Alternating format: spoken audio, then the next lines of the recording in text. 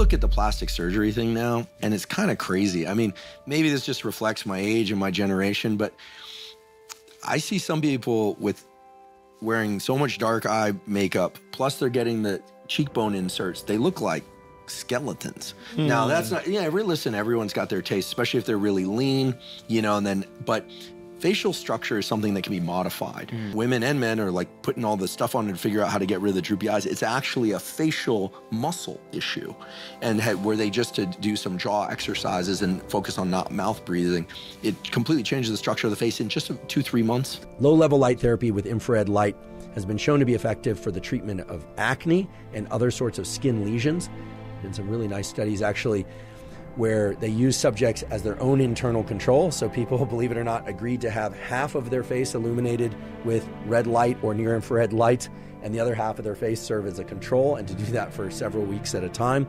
And you can see pretty impressive reductions in skin lesions, reductions in scars from acne, and reduction in acne lesions themselves, meaning the accumulation of new acne cysts with low-level light therapy using red light and infrared light.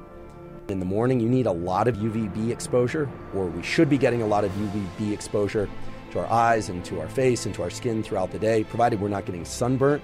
This is actually a healthy thing for mood and for energy throughout the day. It's only at night, basically between the hours of about 10 p.m. and 4 a.m., that even a tiny bit of UVB exposure from artificial sources can mess us up in terms of our sleep and our energy levels and so on. And that's because of the potent effect of UVB on suppressing melatonin. Skin functions as an endocrine organ. Many of you have probably heard of vitamin D3, which is a vitamin that we all make.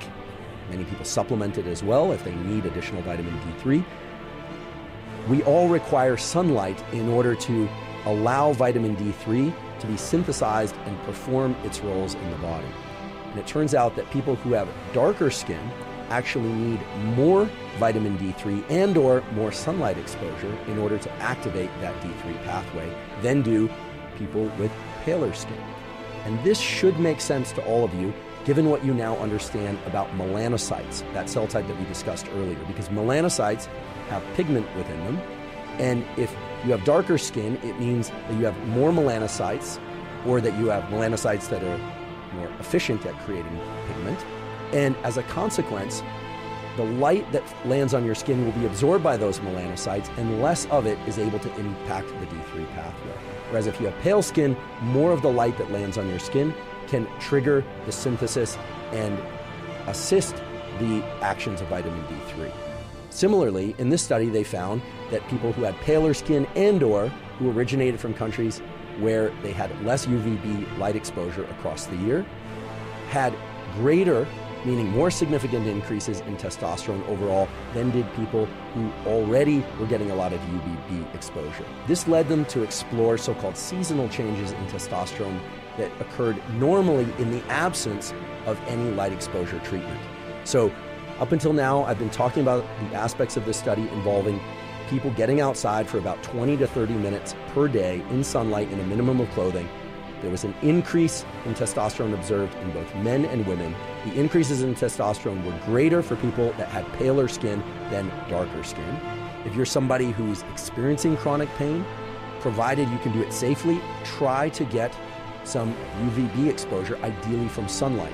I think the 20 to 30 minute protocol 2 or 3 times per week is an excellent one.